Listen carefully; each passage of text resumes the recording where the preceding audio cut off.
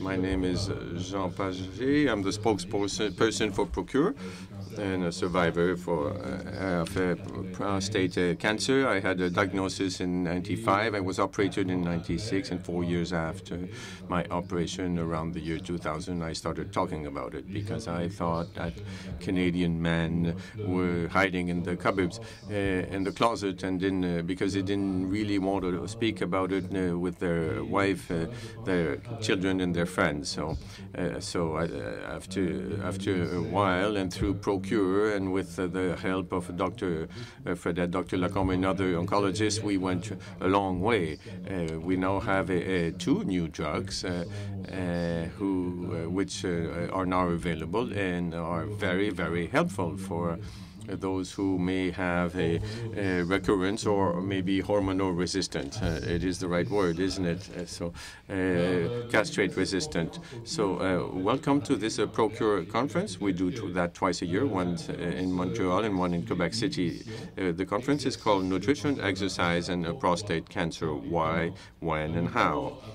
So we would like to thank you, ladies and gentlemen, for being here in the room, and thank you also to you following us via web. The conference will be on our website in French and in English.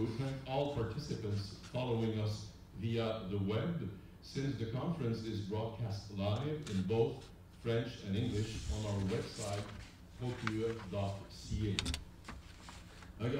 Thank you also to our speakers who have accepted to share their time and their knowledge with us this evening, Dr. Louis Lacombe and Dr. Vincent Fradette. Deepest thanks also to our sponsors, Astellas and Janssen, who have made this evening possible. These are the two pharmaceutical companies which have Medelateram as a drug, the new drug that I was referring to earlier. For those following us via internet, if you have not heard the voice of our translator as yet, please click the button English version in the lower right corner of your screen.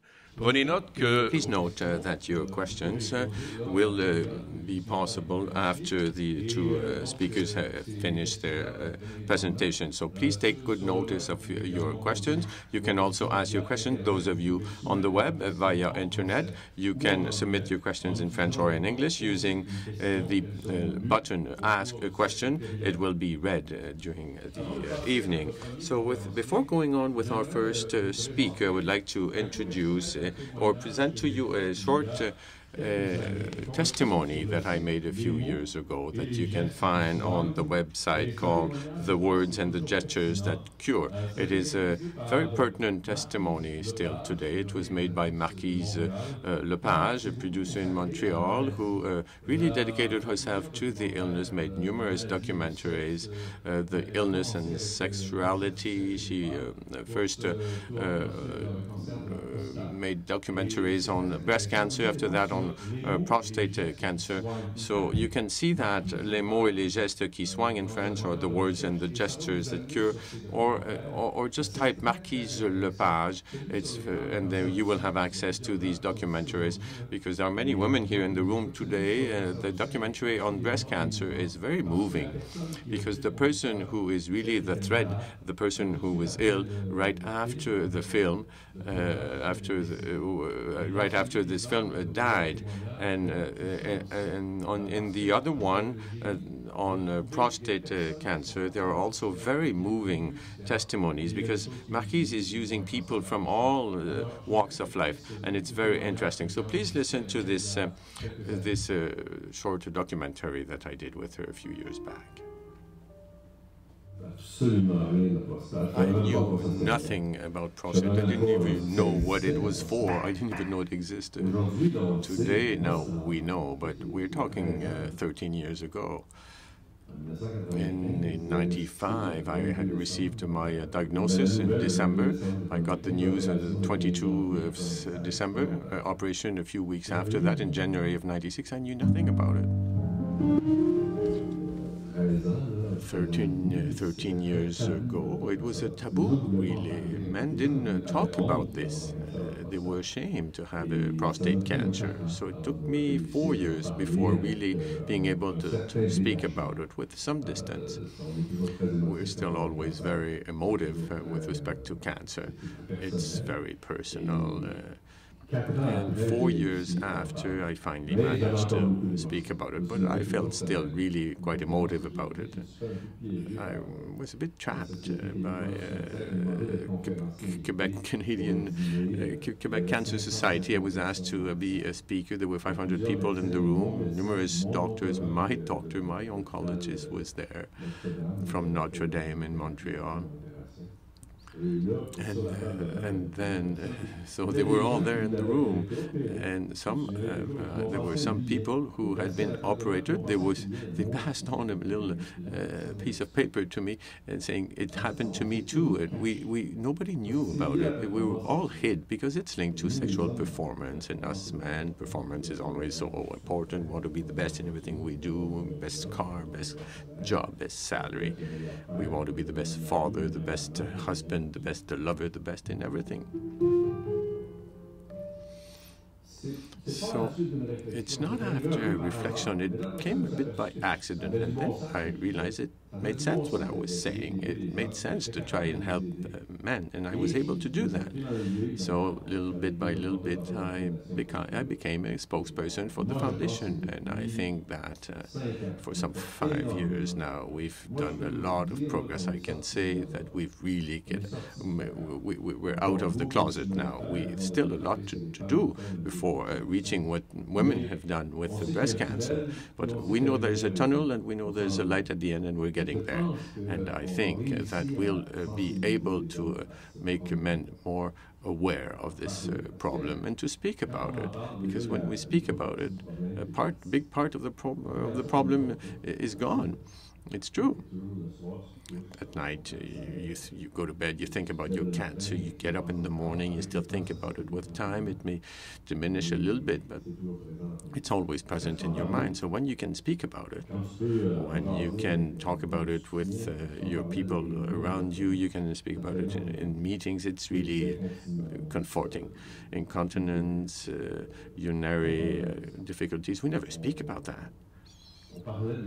We spoke about the illness, but without entering into the details. I really got into the details when I got involved in the Procure Foundation awareness days on prostate cancer. And then we got into the details, and we met people similar to me. Even I had problems talking about it, but talking about it really is really solving a part of the problem, and it's certainly comforting. We have to talk about it. Men have to be able to free themselves from these taboos, these fears, these fantasies, male fantasies, and those who are ill. You have to speak. The awareness days on cancer, prostate, I did that for 3 years. The first year, people were a bit ill at ease. The second year, well, they were asking more questions, more precise questions about their sexual life after the operation, what will happen afterwards, how it will happen. And the third year, I did that at the Desjardins complex in Montreal. So questions were very clear, only questions about that. I think there had been a big progression. That's 5 years ago. So in 5 years, we really have gone a long way. Relation with the doctor.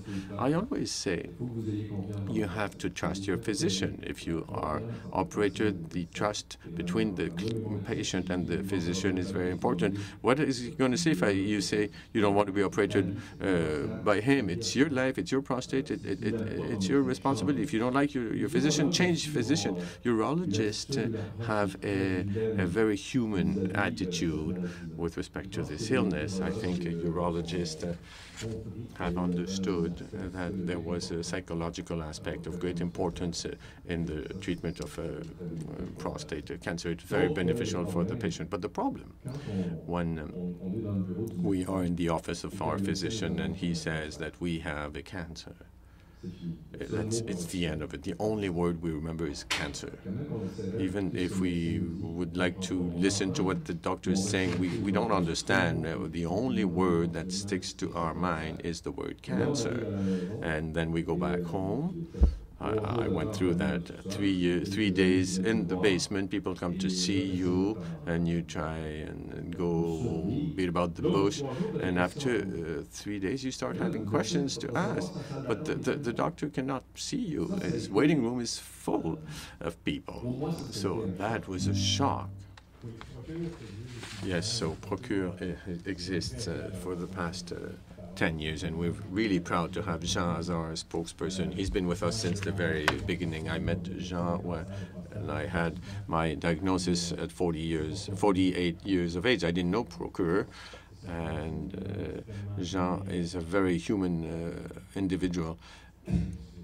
Excuse me, Procure was founded in 2003, founded by men who realize, like Jean, that there's no information for people with prostate cancer. And the founder, Mr. Marvin Gossler, decided to have a website and to give the information in French and in English for men who have prostate cancer. So Procure's mission is to help scientists and help men with cancer and don't necessarily want to speak about it. So we act on 3 fronts. First is research, awareness. This film this helps us precisely about awareness, and finally education and support. So it was, we launched a biobank in 2007. We decided not necessarily to invest in a research project, but in a biobank. So 2,000 Quebecers gave their blood, their urine, their prostate, so that we could have a bank. So 400 various centers, various hospitals, hundreds of patients are working on this research. So this information is also combined with a socio-demographic analysis. How do we live? Those who died in our family from cancer. All this information helps those who want to do research. In this respect, the Procure has started distributing samples here in Quebec City for new cancer recurrence markers, and finally a project at the U.S. National Human Genome Research Institute for the characterization and full genome analysis of prostate cancer. We keep these samples, and now they are being used by researchers. We're very proud of this project. Procure is a Quebec organization, and it is funded by donors and big companies and sponsors. In November, we have November campaign, and what we do in November, we sell bow ties. You see that all speakers will have a bow tie here. In November, from October 15th to November the 30th, it is how we want to distinguish ourselves in November. November is a very good way to work on this awareness campaign, and all this money will be given to Procure, and we want to offer the services to our patients. So in November we have ambassadors from the sports team in Montreal. We have Pratsy, Brandon Cross from the Canadian, and Brouillette, who decided to support us, support the cause of November. The 19th of November is National Day, and it will be Quebec Day for Awareness on prostate cancer. We ask Quebecers to get our bow tie and to wear it during that day. They can wear it throughout the month of November, if they will. Those who will wear it can win a prize. A corporate lodge to see the Canadians or see the Alouettes or the Impact in Montreal. So the winner will have these tickets and have a chance to win this prize. We have also other campaigns. We have a walk on Father's Day for families of persons who suffered from this cancer. We also have a tour, bicycle tour of courage. I was 48 and I was in full swing, and yet we still can have cancer. Regarding education and support, well, we say there are 7 good reasons to use Procure's support services. Our website first, procure.ca, you'll see all what you want to know. We also have a line, telephone number with professionals, nurses who will be able to answer your questions. Jean also makes support with our patients. I do the same. I'm not a doctor. Jean is not a doctor either. We're not there to give diagnosis, but we're there to support these men in their treatments. We offer conferences. You have one this evening, always one in Montreal and one in Quebec City. It is also offered on the web, and it's also translated and available on our YouTube chain. We have also support groups in Rome, Missisquoi. There's a new group now, and we are creating a small cell in Cowansville for Francophones. It is also to make sure that these groups can have these support groups with ambassadors that help us setting up these groups. We have a blog also. If you want to visit our blog, you can visit it. We also have a newsletter with all the information that is issued during the year and new publications that you have seen just here. We have 3 new publications: prostate cancer, understand disease, and the 3 brochures. All these brochures have been validated by our urologist. Speakers, our conferences are on our website. You can see also the conferences we had in the years gone. What do? We try to make a difference. Since 2003, we have invested $4 million in research. We have responded to more than 5,000 calls or emails from men with prostate cancer and their relatives, and we have organized more than 300 general public conferences. We have a conference in Sherbrooke with Pierre Lavoie. We have a support group there, and our urologist at the Sherbrooke Hospital who offers this conference. So if you have questions, please feel free, and you can always contact us on our toll-free line. The number is here on the screen. Thank you very much.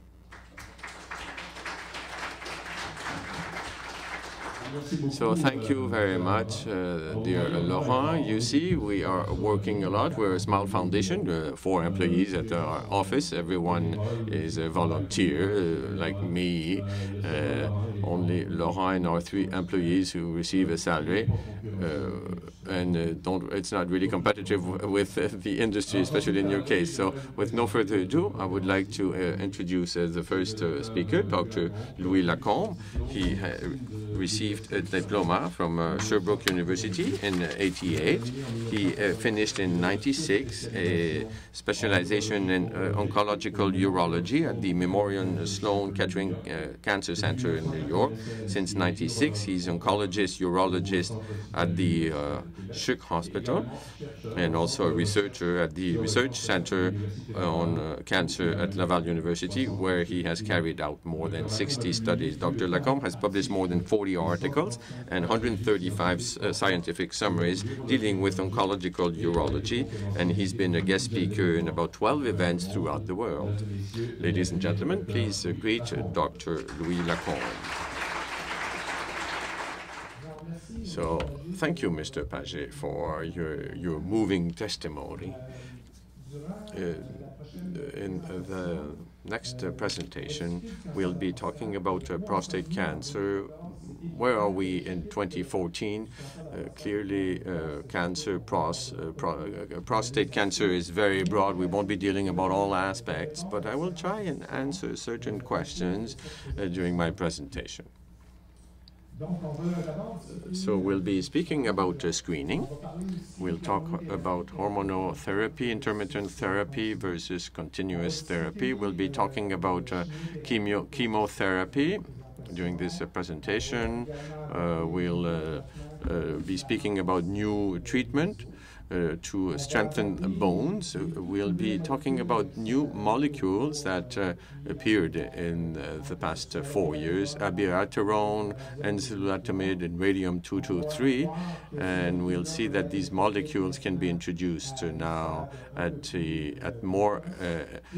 earlier stages, and we'll talk about a possible new treatment. So you have here the bladder, and the prostate is just under the bladder. And to this we have vesicles, seminal vesicles, which are reservoirs. The prostate, here we have the prostatic urethra, and after that you have the penis. And this is the pubian bone, so it is the basin again, and behind the prostate you have the rectum. So when we look at the statistics of the past years, we see that in Canada and in Quebec, there were 23,600 new cases diagnosed in 2013 and 3,900 deaths. In Quebec, it is 4,600 men diagnosed in Quebec, and 880 that same year died. If we make a parallel, in 2002, there were 18,200 diagnoses, so it is increasing. However, with the screening, with the introduction of new treatments, we see that the number of deaths have decreased a little bit. So what does this correspond to? It means that in Canada, every day, it's about 70 new diagnoses a day, and it's about 11 deaths a day. Globally, when we look at a broad population, if I have 7 men in front of me, we know that the statistics says about one man out of 7 will receive a diagnosis of prostate cancer in his life, and 1 out of 28 who unfortunately will die from it. Now, let's speak about the screening of prostate cancer. A few years back, when some screening studies, an American study appeared, American media, among others, were quite harsh with respect against screening, saying, should we continue doing screening? Is it worth it? Is it a good way for men? And if you look at the recommendations of the Canadian Task Force issued a few days back, we're still wondering if it's really a good idea. So what do we know? Well, in Quebec, the College of Doctors, of Physicians, have established some standards. And what does the College of Physicians have said? Well, 4 elements in this note. First, physicians can consider screening for men between 55 and 70 years of age with a life expectancy of more than 10 years, or for younger patients for whom the risk is high because of family reasons or people of black race. Second recommendation, given the uncertainties, we should inform the patient of the advantages and disadvantages of screening. We should not do screening of men when they are more than 70 years of age, or if their life expectancy is of less than 10 years. And last recommendation is that if we're to do a screening, we should use APS or PSA test and the rectal touch. What is PSA? Well, PSA is a blood test. It is a blood test. We make a sample, and the test recognizes a protein created by the prostate, and that can be easily measured. It is not painful, and the result will give us some information. If we want to do screening, we should do this PSA test. We should do that with a rectal touch. What is a rectal touch? Well, we will feel the prostate of these persons. What are we looking for? When we touch the prostate, it's like if I were touching the inside of my hand. It's firm but smooth at the same time. When we look for the little nodule here, what am I looking for? It's like if I'm looking for an induration, a structure that will be more firm inside the prostate.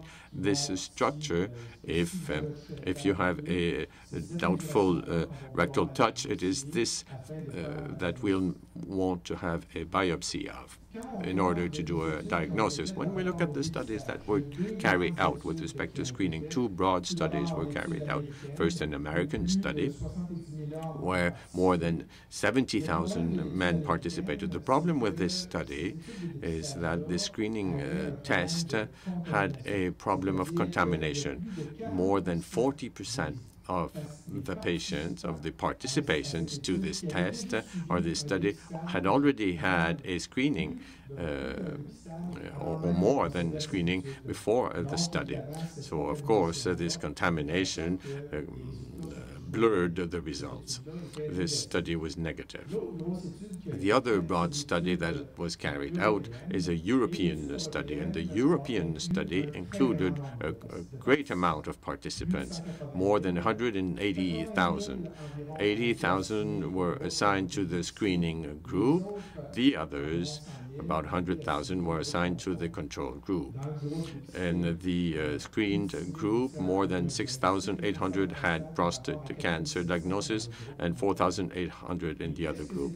And what did this study show with the follow-up? Well, after 11 years, we demonstrated that we could diminish the risk of dying from cancer, prostate cancer, by 29% in the screened group with respect to the control group. And these results were significant. But there was no difference on general mortality of the population. But this study was not meant to detect a difference in the survival rate in the global population. It was really survival for a prostate cancer patient. So these results indicated a diminution of about 29% of the diminution of 29% of the risk of death for prostate cancer, no incidence on global mortality. Screening must be done on about 1,000 men for such a study to show some advantages. And to save one life by screening, we must treat 37 persons. This is the result of the European study. There is another study that was carried out in Göteborg in Sweden, and in this study they included about 20,000 men. The screening was done every 2 years. This study was better carried out because the follow-up was more rigorous. And what did we show here? A reduction of about 44% of mortality caused by prostate cancer in the group that was screened with respect to the control group. The study was really better made compared to the American study anyway.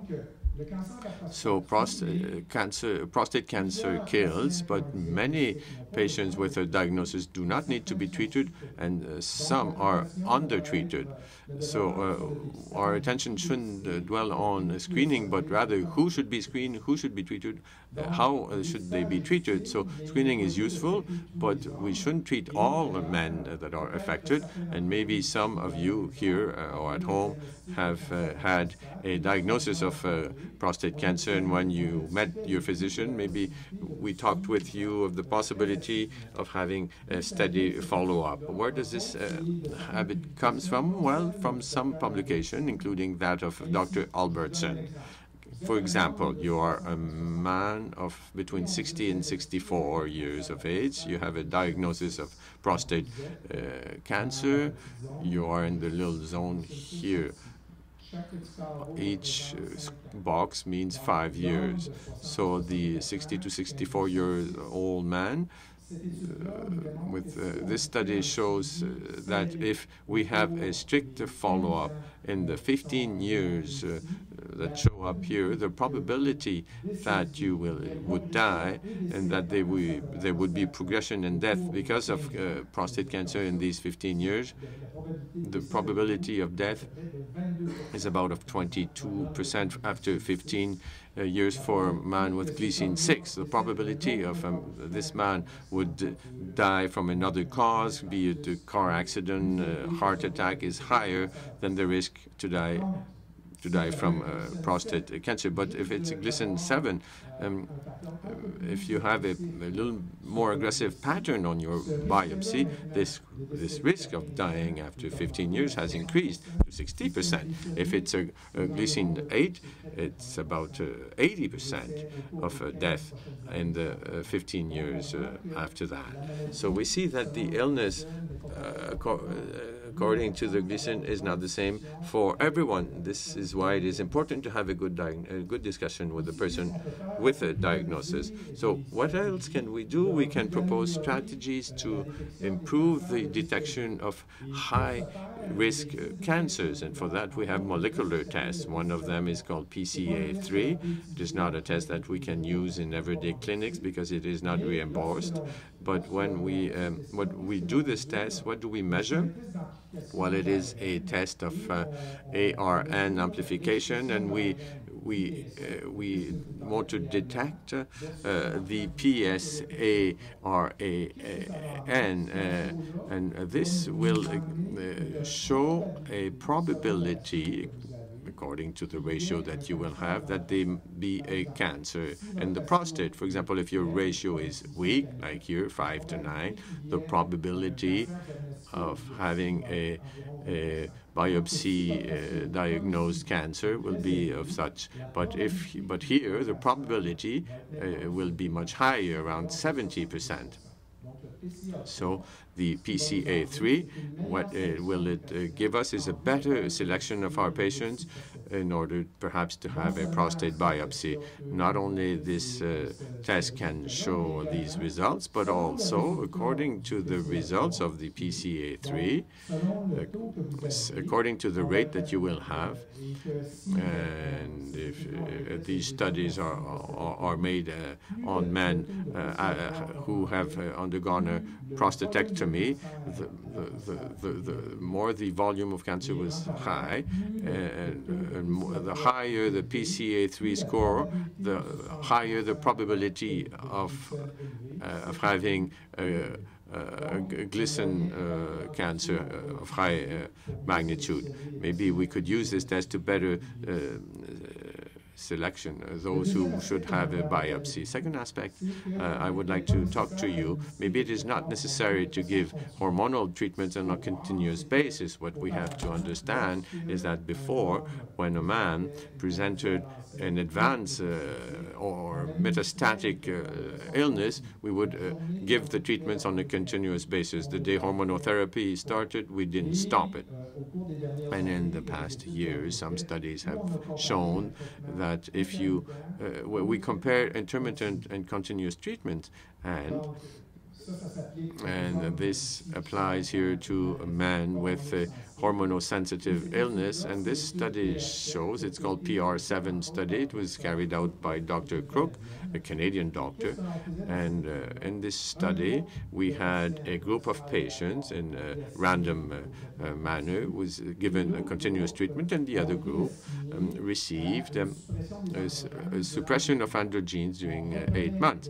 We started again the hormonal treatment when the PSA was higher than 10. So 8 months of hormonotherapy, we would stop it, and when a PSA became higher than 10 again, we would restart this treatment. And this study was stopped early because we had reached the criteria of satisfaction of the study. And what has the study shown? Well, globally, there was no difference in the survival rates. How can we represent that? Well, as I have said, if we treated, we would start hormonotherapy, PSA would go down here, and when we stopped it for a little while, hormonotherapy, then testosterone, which is the hormone blocked by hormonotherapy, increased again. When patients had a certain value of PSA, we would start again hormonotherapy, PSA would go down again, and etc. So globally, this study, if you want to study it, it is the PR7. It was published in the New England Journal of Medicine in 2013. This study showed that there was no difference in the survival rate of any significance between the continuous group with respect to the group that was treated in an intermittent basis. Also, it has shown that some participants could undergo up to 7 cycles of hormonotherapy.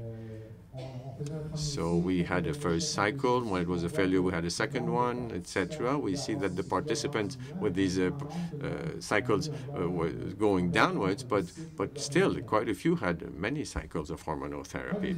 The other aspect that I want to talk about here is that chemotherapy can extend life in cases of advanced prostate cancer. Chemotherapy, for a long time, we thought before the chemo that only hormonotherapy was the possible treatment for prostate cancer in an advanced stage. And in 2004, we had the chemotherapy with docetaxel given every 3 weeks, and that has that has permitted us to extend life for many months and diminish the pain. It is well tolerated.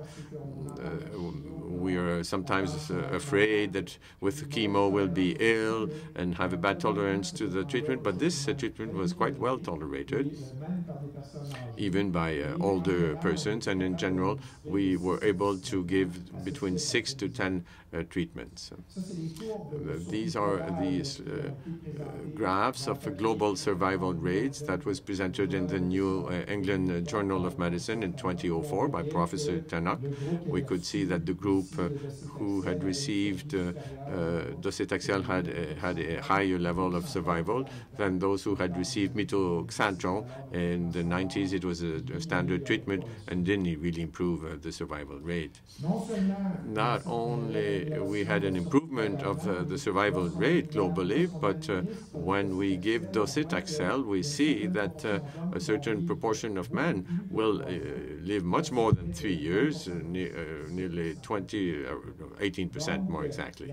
So chemo not only can ease and soothe, but improve also the survival rate with patients with castrate-resistant prostate cancers, and it can be repeated a few times. For example, a man here, we start chemo, and there's a series of between 6 to 10 infusions. Chemo was stopped. After a few days, PSA increased again. We started a new cycle of chemo, and again we stopped, second cycle. So sometimes, for those who tolerate that quite well, we can have a few cycles of chemo like this. So we see that when we look at the various phases of the treatment for prostate cancer treatment, when I came back from New York in 1994, the only treatment we had was the metoxantrone, and then progressively we had docetaxel, the zoledronic acid, we'll talk about it in a few minutes also, but it's especially in the past 4 years that we have new drugs, and we'll be speaking about it in a little while. One of them is the cabazitaxel. It's chemotherapy of 3rd generation, and this chemo was given to men who had already had a treatment with docetaxel. They had docetaxel treatment and did not respond to chemo. They were randomized to receive cabazitaxel or metoxantrone, and what we demonstrated is that cabazitaxel improved the survival rate of these patients of a few months with respect to metoxantrone. Cabazitaxel right now is not a drug that is reimbursed in Quebec, but we know that it is a drug that Sanofi tries to get authorization complication for reimbursement. So men with prostate cancer who did not respond to docetaxel, we could give this chemo.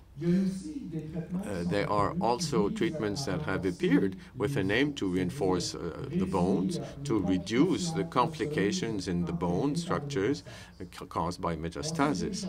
We know two things. First, when we give a hormonal therapy, there is a risk of osteoporosis. What is osteoporosis? Well, it is an illness of the bones for men or women characterized by a weak bone mass. And if it becomes really weak, well, it can cause ruptures. It becomes very fragile and it can break. And testosterone, when we remove it from man, it can really cause a fragility in the bone mass. In men, it was clearly proved.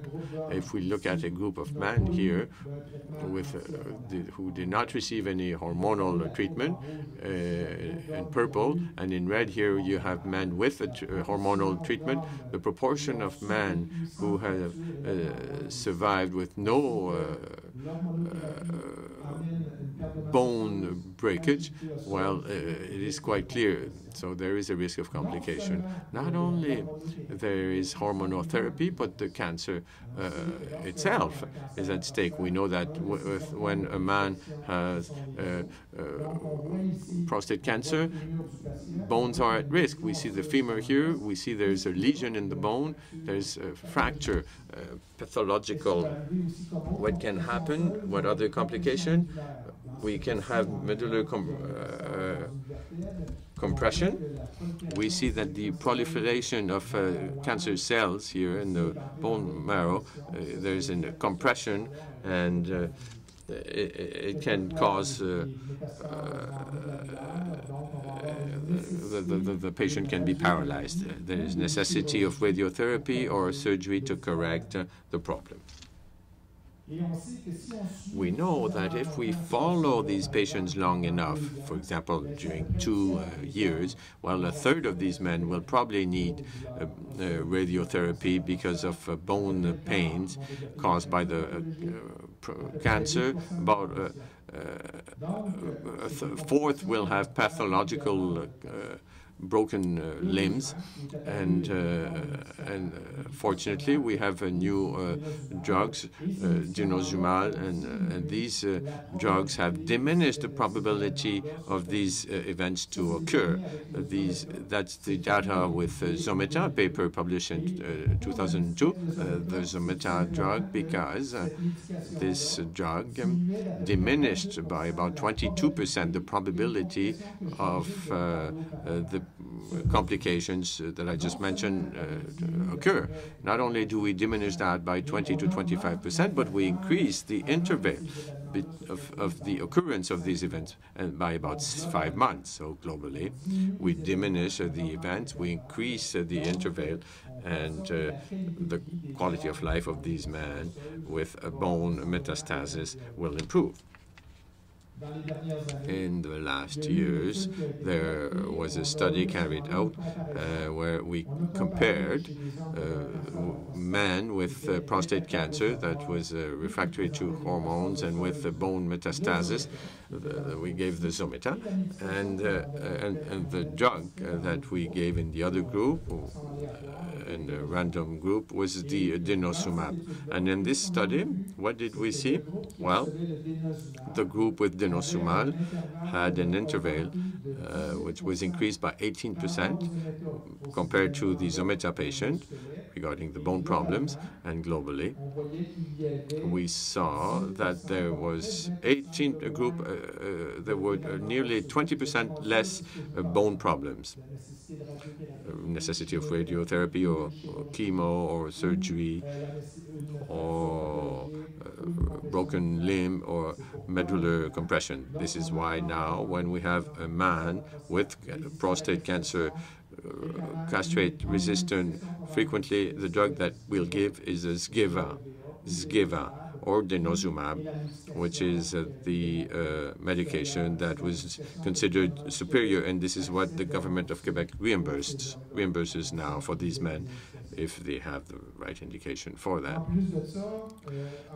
Also, we know that these drugs can help prevent bone losses, but what can the man with prostate cancer do to help themselves? We recommend that they take calcium with vitamin D, 1 or 2 a day, and that will help keeping bone masses in good health. We'll ask them to adopt good life habits, to stop smoking, diminish the consumption of alcohol, to exercise, and to possibly to receive a treatment to to avoid the problems with the bone mass. In the past 4 years, as mentioned, there are new treatments now available. Abiraterone and enzalutamide, two molecules that Mr. Paget referred to earlier, and radium-223 is also a new drug that is just coming, and these new drugs can extend life even after an initial chemo. So what happens? The patient has a prostate cancer, perhaps metastatic or not. We started the hormonal therapy. When we start the hormonal therapy, what do? We might remove your testicles, or we give injections that will withdraw the testosterone from the body of the patient. What will happen? Well, the body will use other sources of testosterone, perhaps in the seminal gland, but also sometimes the cancer can self-administer itself or self-produce testosterone, a cancer that can really adapt. How can that be demonstrated? What I was referring to earlier. Before, we thought that by removing the testosterone present in the blood could not act in the cell, and when the cancer modifies itself, it self-produces this testosterone to self-stimulate itself, and that's why it's called castrate-resistant prostate cancer. So the abiraterone, well, in our hormonal cascade, there will be no test here, so you would know exactly where it acts, but what you should know is that the abiraterone blocks cycle 17, and we want to block the production of testosterone, and this blocking is made in the very cancer cell. So what have we done? We have carried out a study. This study was carried out with men with castrate-resistant prostate cancer, but after chemo of Taxotere type. The chemo I talked about, the first one, it was the study Cougar 301, and we randomized the patients. 2 out of 3 would receive the abiraterone, and the other group would receive the placebo. And we looked at with time, we looked at the results. It was stopped early. Why? Because in the group receiving abiraterone, the improvement of the survival rate was really significant than in the placebo group. So it was an improvement of 36%. When we stopped the study, the survival of these patients with respect to the placebo group was clear. And when we made the final analysis, when the various centers who had proposed the patients in the study, we made the study and we saw that globally the survival rate was improved by a few months in the abiraterone group with respect to the placebo group. So after these studies, the government of Quebec decided at some point that the abiraterone be given to the patients after chemotherapy because of this study here.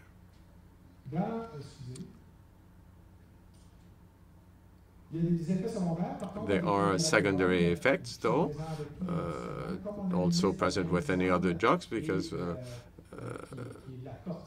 because of cortisone, and it is linked to the abiraterone. There are some effects. For example, we have to follow up on their hypertension, perhaps retention, and sometimes potassium rate in their blood might diminish. The second molecule is the enzalutamide.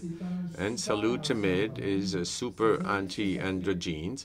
What does it do? Well, testosterone usually creates an action that will go towards the nucleus. And enzalutamide blocks the receptor of testosterone here at the membrane level, and also it blocks the translocation, that is the passage from there of the cytoplasma towards the nucleus, and it blocks the link in the nucleus of testosterone to the receptor of the androgens. It blocks that everywhere to avoid that testosterone do its job. So in a group of patients with castrate-resistant prostate cancer, who received chemo, we made a study where we gave 2 to 1. 2 patients out of 3 received enzalutamide. The other group received a placebo. And what does that show? Well, the survival rate improved in the enzalutamide group. It was about up to here, the curve, about 18 months survival rate versus 13 months here, the curve for the placebo group. So there again, for castrate-resistant cancer, enzalutamide can be given. In patients with prostate cancer at an advanced stage, well, they can live longer now, because what we're doing is that these molecules are introduced earlier. So here it is the abiraterone. It is the Cougar 302 that I presented earlier. Patients who participated in this study had a castrate-resistant prostate cancer with metastasis, but had received no other form of treatment. We gave abiraterone to certain groups and placebo to the other group. What did we demonstrate? That when we look at the progression of our patients, we could improve this survival rate in about 60% of cases in the abiraterone with respect to placebo. If we look at the survival rate in this group of patients, it is less advanced stage than earlier. We could improve survival by about 25% in the abiraterone group with respect to the placebo. Of course, if the study was made with abiraterone, it was also done with the enzalutamide, with the same type of patient, with metastasis, with no other form of treatment except hormonal therapy, so castrate-resistant again. And what did we do? So a group of patients. What I wanted to show is that a group of patients received enzalutamide and the other group placebo. These curves, what we could see is that the survival with no radiation progression, a greater proportion of patients had not received any progression in the study compared to the placebo group. We could improve the survival with no progression by 80%. That's quite significant. We could diminish the risk of death by the cancer by about 30%, and we could slow the moment where we would have to start using chemo by about 17 months. So very interesting figures.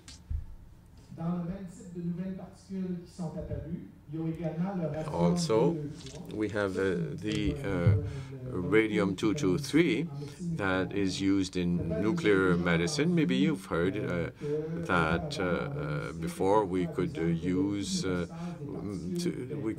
beta particles for men with many metastases. The problem with the beta emitter, there's a irradiation field around the particle, and the marrow could be affected and with a lot of secondary effects. With the new molecule produced by Bayer called radium-223, these molecules are more targeted.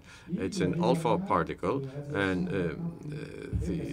the radiation is closer to the cell, and the marrow is less affected, and it's better tolerated. And when we tested these drugs, always with the same patients, with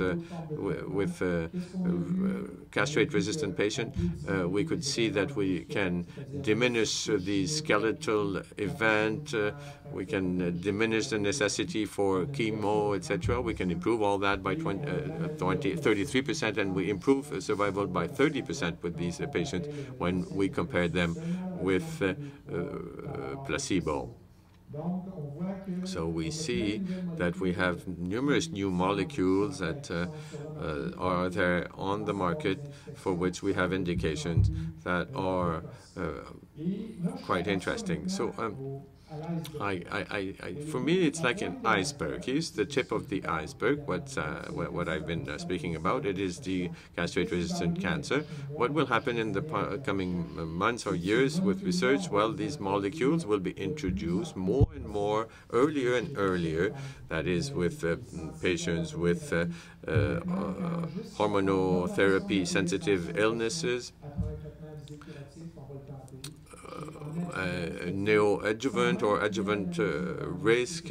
So we will use these treatments to prevent new occurrences or even as a curative treatment. So in the years to come, we're pretty sure that the development of new molecules will be for these indications here. And a good examples of the iceberg model is a chartered study. It was presented this year at the last call.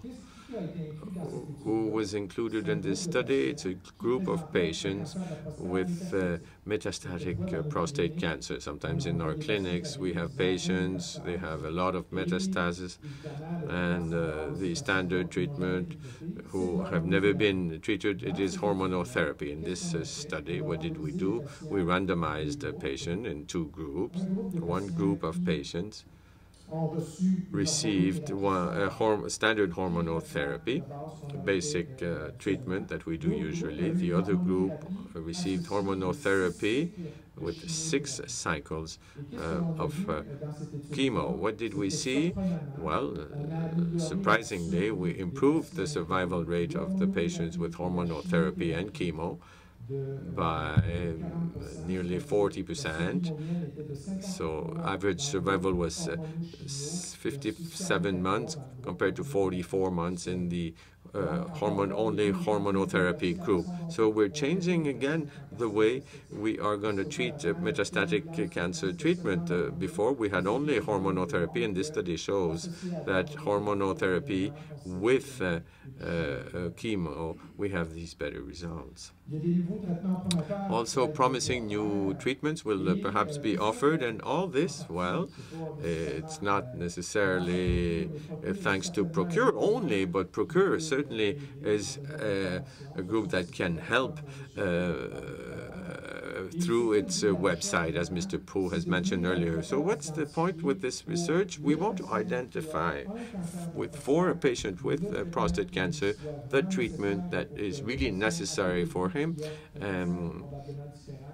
because each cancer is different and everybody should have an appropriate treatment, a personalized, customized medicine. How can we do this? Well, probably using molecular prints. We'll make a genotype of your genes. We'll look at your cancer and we will establish what's your profile. And with this profile, maybe we'll be able in the years to come to be able to have a really targeted therapy. For example, in your case, we might identify a sick gene. We know that this gene produces an RNA and it produces a protein. So we will see that this gene was not good for you. We will shoot an oligonucleotides and we will infuse it. It will be linked to the mRNA, and this protein will not be able to be produced, and this protein will be non-functional. It's not for today, but be sure that this type of molecules are doing clinical studies right now, and in the future, it is something that probably will be used. So we'll be able to combine that with hormonal therapy, with chemo. So the future is a customized medicine for each patient with cancer be able to receive his own cure. We talked about the biobank earlier. It is a collection of samples that we have put into place. We participated in this biobank. We have 500 of our patients which accepted to participate. And if some of you here were part of this, well, thank you so much. It is thanks to you if we can have this customized medicine. These are the other centers who have also participated. I thank you very much.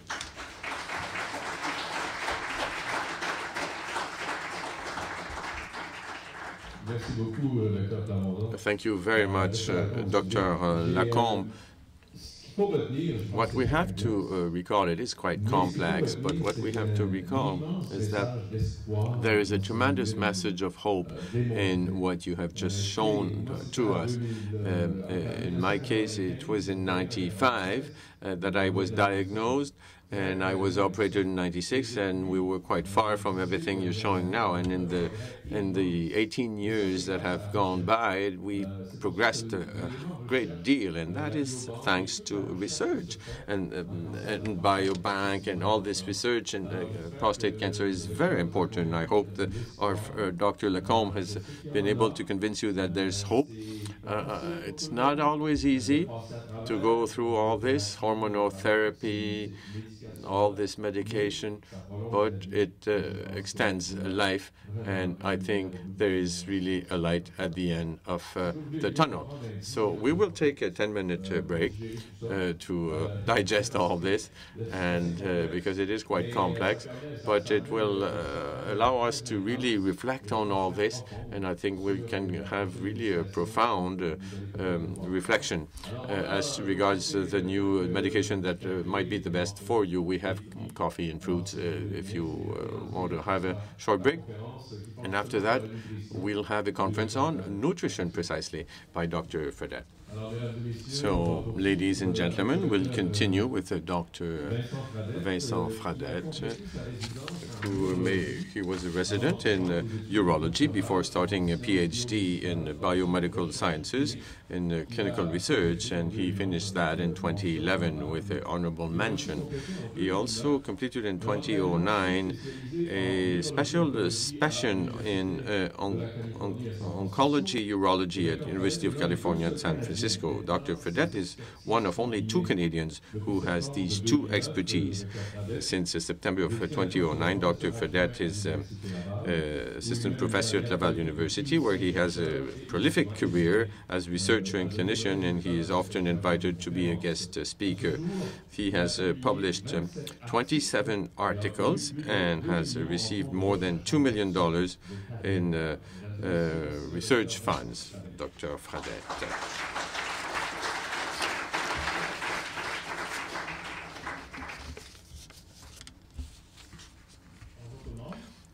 Good evening, everyone. Thank you for being so numerous here this evening. It is easier to speak to people who are present, but still I would like to greet all those who are at home watching this through the web.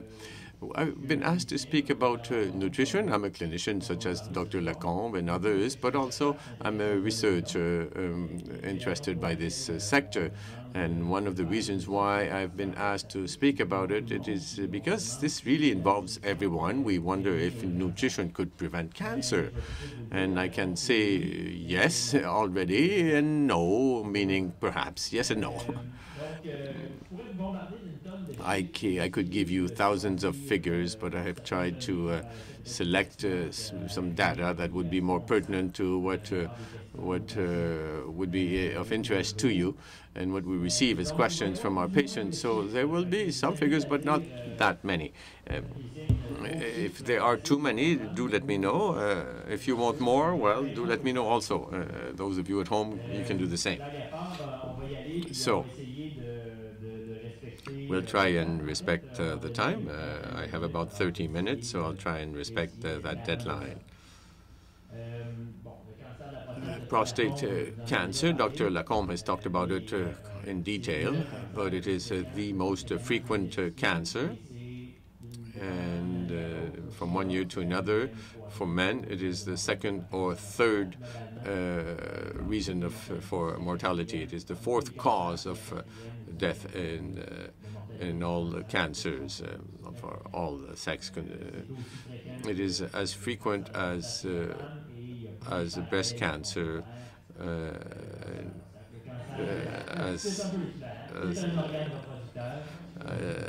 as frequent as thank you for those of you who noticed my mistake. I said prostate cancer for women, but of course I meant breast cancer. Hormonal-dependent cancers in both cases, cancers with effect on the quality of life and sexual functions, and these cancers are quite dependent on the environment. The causes of these cancers, if we could understand them better, we could prevent them better. Also, they are complex illnesses because there are numerous causes and because there are numerous factors on which we could intervene to prevent cancer. That's true for all stages of the illness, before the diagnosis, but also after the diagnosis, and in case of reoccurrence as well. Or prevention is a very broad term. And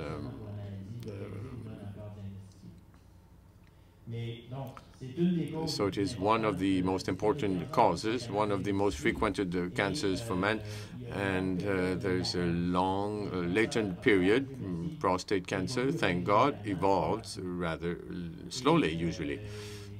And this means that there is a latent phase between when it starts emerging and when it's clinically detectable.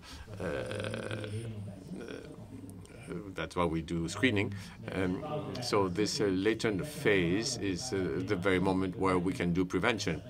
And some of the elements that I'll be showing this evening with respect to nutrition, exercise also, could be of some use. It can certainly apply. These are key elements, very important to understand in order to know why we want to do prevention and why nutrition could act. Just to give you an idea, we have colleagues that died from pancreas cancer. It often evolves very rapidly. This colleague died in weeks. The lapse between when he was diagnosed and his death, it was so short that nutrition in this case had very little impact. So it's important to understand the evolution of all these cancers. Many things we can do to prevent cancer, and the reason why we need to do research to document that is that often we have counterparts. And I'll try to illustrate that with a few examples. I hope you might find some amusing. If we look at this screen here, geographically speaking, of the US here, we can see a relation, an inverted ecological relation. We make profiles, we make associations per region and between groups of persons. So there is an inverted relation between the sun exposure, which of course is stronger going south, and the prostate incident, which is stronger going north. So maybe we could prevent prostate cancer giving more sun, but the problem is the sun can cause other forms of cancers. So it doesn't work. So globally, what we can say with respect to nutrition, and as you can see, my slides are in English. It is because it is a bilingual province, and it's easier for me to use slides in English. That's another reason. So we will alternate between French and English. And even my words sometimes are tainted by English because our literature is very much in English. But with respect to nutrition, it is important to have to maintain a healthy weight and to lose weight if we are overweight. and it's true for all cancers. It's true for any illness, really. And it's a general trend that we can draw, and we won't spend more time on that. The other general trend is to eat more vegetables. You can see where I'm talking about, right? I'm just giving you the main lines of Canada Health. How can we eat? The Canadian food guide says the same. So that's what the best thing we can say. Eat healthy food. You can do a few extraordinary things from time to time because it's fun, but it's good to have a healthy diet. It is better studied in terms of cardiovascular diseases, but it's more and more studied also for cancers. And if you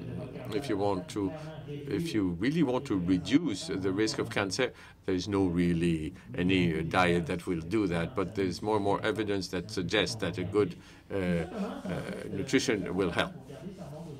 In the 90s, and I won't give you too many details, but you have references in each of my slides. If you want to go more into these details, you can look at all these sources. It's going to be on the web. So if we look at migrants, Asians to the left, Japanese, who immigrated from the US, and here is the basic ratio here, and who stayed in Japan. If we compare those who immigrated late in their lives, if we compare those who immigrated early in their lives, and if we compare those who were born, for example, Japanese born in the US, well, we see that the risk increases in a significant manner by 4 times. While in other communities, this risk is not so clearly distinguishable. If we make a parallel with Latino and Hispanos, it's not as clear. And these association studies, if we look at these risks, well, we have data now that will help us go more into depth. But I won't give you all these details. It's a bit too complex. But the message is quite clear. So we wanted to know the role of the environment, because cancer or any other disease have genetic causes coming from our genes, but also can be environmental. So it's important to study environmental issues because we can act on that. My genes, it's quite difficult to act on that, but the environment is something I can be working on. And more in our populations, we can have an impact on pollution and other factors that are part of our physical environment. The diet between the Americas and Asia, quite clear, very different. Less animal food in green, and more cereals and less fat, and different types of fat. And here we have a popular literature. You can see in so many magazines now how can you eat better with funny illustrations like here, and what should we eat, and you have more and more of that published by scientists. Dr. Béliveau, you might all know him. He's very popular. He has a TV show. It's very interesting. It's well done. It's interesting. And other books coming out frequently, often published by researchers. It's very interesting. But about everything you'll find here is based on cell-based models, or not necessarily on humans, mainly on animals. It's difficult to do such studies on humans, and there are contradictions sometimes to be found. So it's very interesting that we find here. It's promising. It's probably not dangerous for your health, but still, it's not as serious as if it were made on humans. And we have a 2004 study about 10 years ago that demonstrated the prevalence of patterns of self-initiation of nutritional supplements for people at risk of prostate cancer. It was a high proportion of men, more than 50% of men in this center who had it, and it was said that Caucasians were more likely to have these behaviors, and older men more than young. The young population is prevalent to self-prescribe nutritional therapies. Let's look at some of them. I picked them I picked a few with more evidence, but rarely evidence on humans. So there again, we have to be careful. I don't. Will it really affect me if I make these changes? Capsaicin, strong peppers, hot peppers. We give various virtues, anti-proliferative and apoptotic.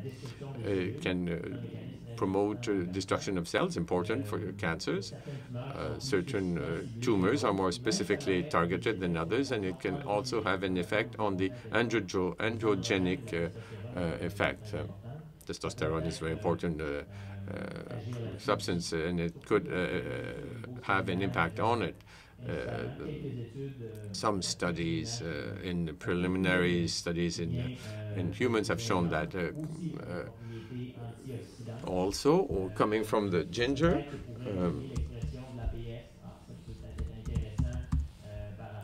that could be interesting for cancer.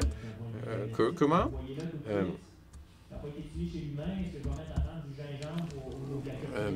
Will I start using ginger and curcumin to start to cure my cancer?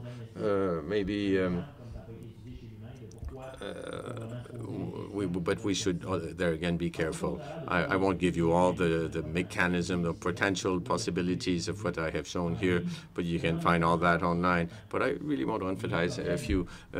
Lycopene, that's something that is found in tomatoes, probably one of the most popular and pleasant because it's easy to eat. Everybody likes tomatoes, pizza, tomato sauce, because tomato sauce, when we cook tomatoes, we increase the bioavailability of lycopene. It's also anti-inflammatory. Numerous virtues that you have here listed, inhibitor of cell growth, etc. Isoflavones. These are legumes such as soya beans. Genistein is one of the most important molecules, one of the most studied.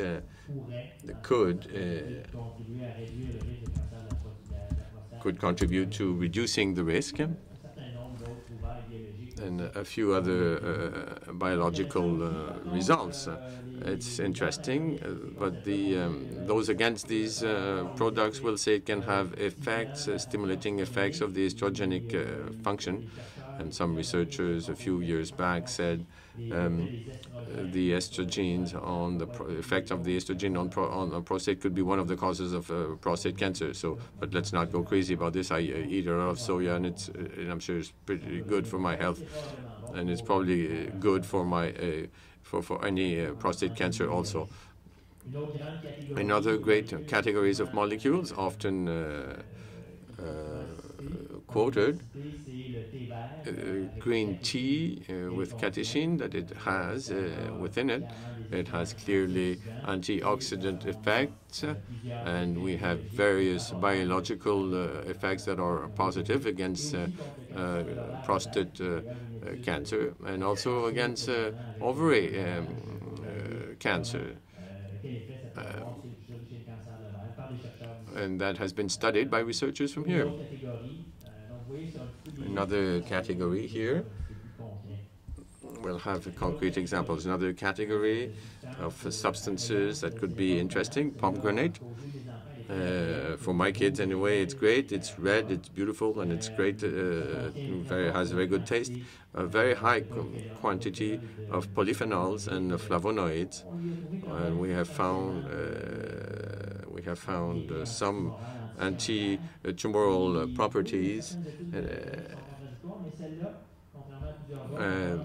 and we can see we can see more and more results on that. The UCLA has made numerous studies, not where I studied, that's in LA, not in San Francisco, and it has really helped us understand their effect on cancer, prostate cancer. Omega-3 also. And they noticed, I give you some studies with men, small studies, 46 men, you see it's not very much, who had prostate cancer, advanced stage, and they were using a concentrate of pomegranate.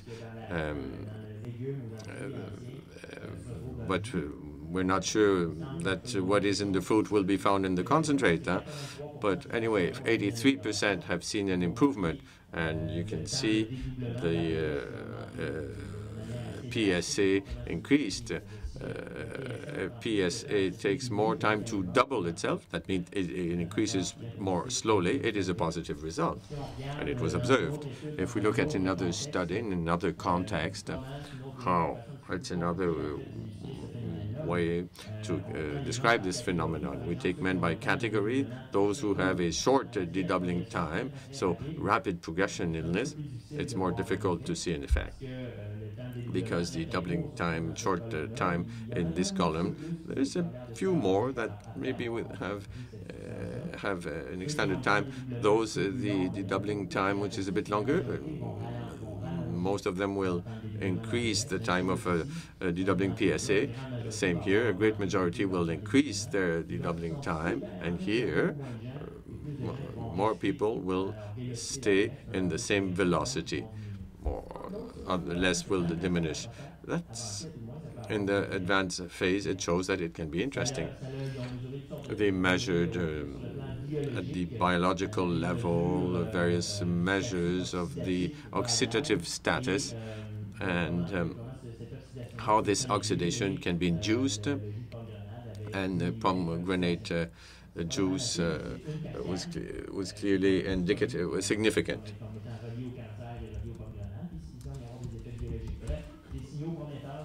So quite promising.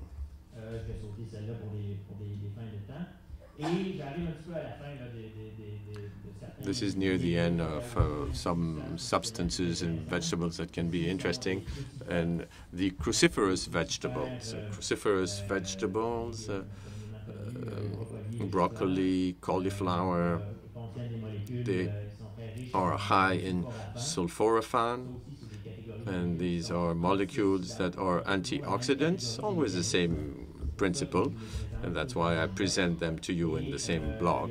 And some studies, one was published in a very important journal in cancer, that demonstrated a diminution of the incidence of prostate cancer in those who would eat more cruciferous vegetables compared to those who would eat less.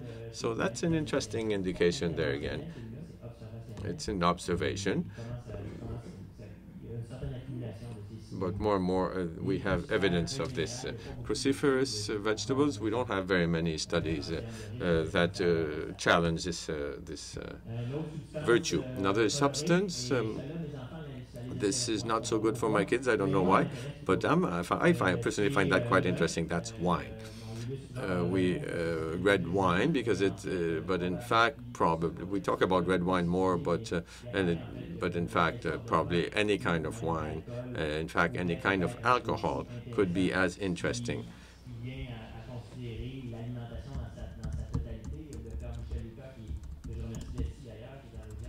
Dr. Luca, here present from Laval University, nutrition, he was mentioning that there was a trend, a new trend in nutrition, where we say, well, for example, in wine there is more than one thing. There are numerous other substances. So what is it exactly that has a good effect? Or the fact that you may take a drink of alcohol a day, it is associated to various personal characteristics that can also be positive. So it is very difficult to know exactly what is having an example of what can be, it's another example of that shows why it's so difficult to study. There are numerous variables, there are other elements, other phenomena that takes place, and it's difficult to measure, and it can affect the evolution of the cancer and the way that we consume these molecules.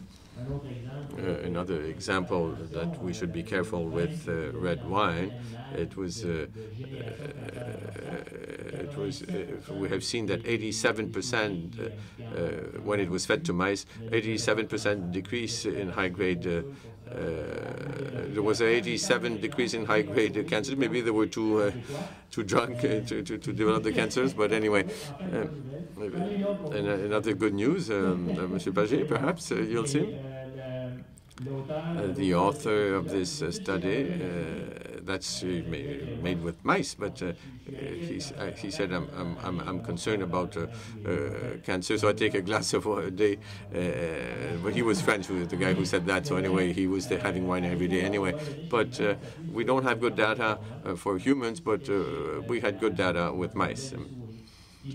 And after wine, well, maybe you would be willing to do other things. Well, good news for you, gentlemen. There's a study by Gilles, one of the world experts in epidemiology for prostate cancer.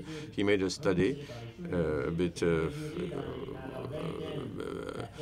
strange, perhaps. He had studied ejaculations per week, by around 20. The more frequent the ejaculations, the weaker the risk for prostate. So good news for you men, or perhaps for you also ladies.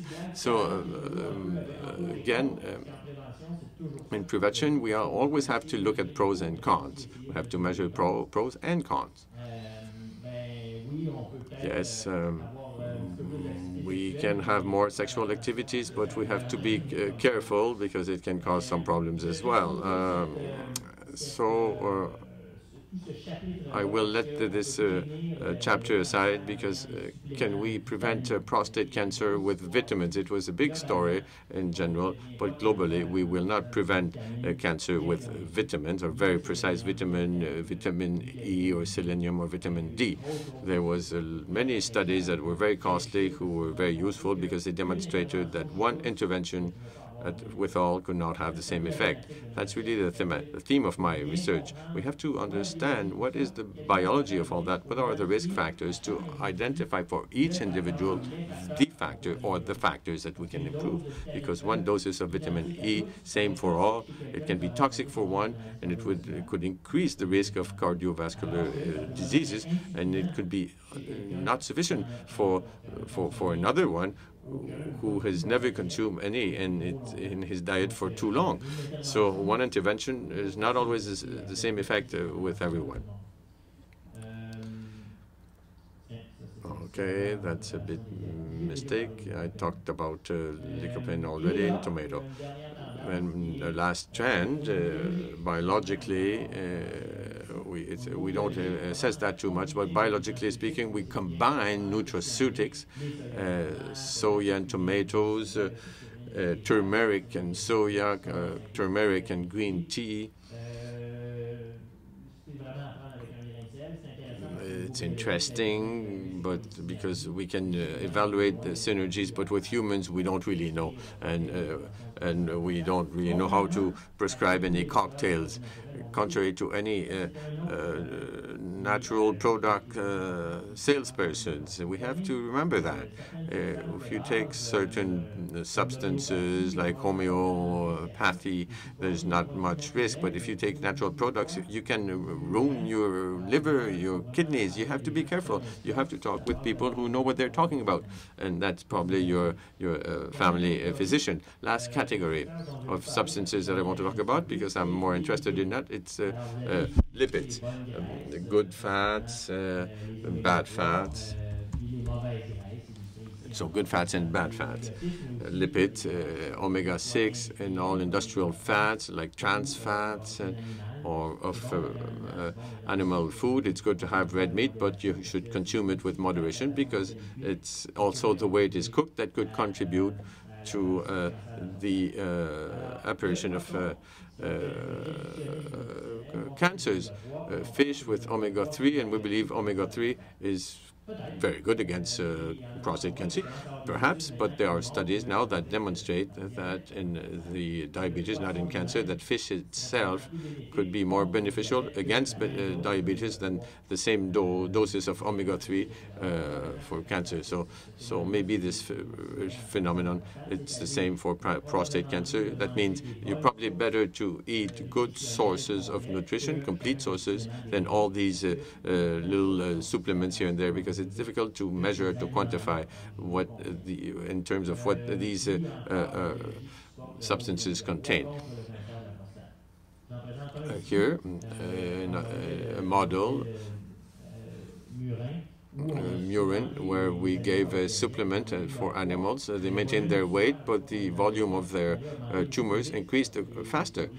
Mice, for example, when there was a lot of omega-3, omega-6 compared to omega-3, the PSA that we talked about was lower when they had omega-3 supplements, and there were biological markers that diminished in the tumors. So that's interesting. With humans, now, we had meta-analysis, so we put in a lot of data, but it's not always easy to extract the information, the precise information, and all the details that are important to us in these meta-analyses, but still it gives us a good idea. And what we can see is that the more to the left on this scale, 1 here is nil, no effect. To the right is increase of the risk, and to the left is a higher protection against the risk. So you can see that, so it's in the middle or more to the left, and when we look at all that together, there is a protective effect against prostate cancer, but this effect is more important. It's a recent meta-analysis here. It was published only 4 years ago, and I had seen that when I was in San Francisco. This effect is in fact stronger when we deal with a more aggressive or metastatic prostate cancer. And that was an interesting signal, because it is very difficult to define what can prevent prostate cancer, because a lot is detected by screening. It's a challenge for us urologists to who should be treated and how. But if we want to prevent cancer, which is really what we want to do, we have to be sure it has an effect on aggressive phases, and it's true for omega-3. So that's another study that we carried out, but we don't really have time to look into this. When I was in San Francisco, we also had another study, and we showed that American men who consumed more fish had a risk of aggressive cancer that was lower than those who would eat less. Diminution of the risk that was quite significant.